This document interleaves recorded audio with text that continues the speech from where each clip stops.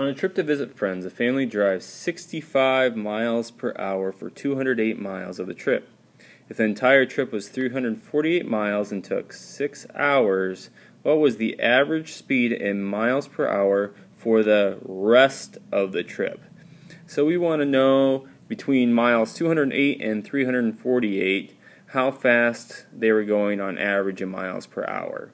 Well, first we got to see how long it took them to go that first 208 miles at 65 miles per hour. So let's take the 208, and if we divide that by 65, plug that into your calculator, and that's going to equal 3.2 hours.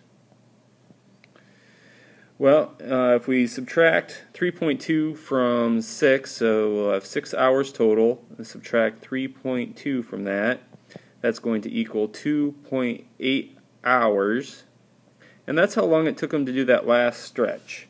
Well, that last stretch was 348 the total, minus what we already went, which was 208, so 041. So we have 140 miles remaining, and we did that in 2.8 hours. So let's take the 140 miles, divide it by the time, the 2.8 hours, and you plug that in the calculator and you will get 50 miles per hour.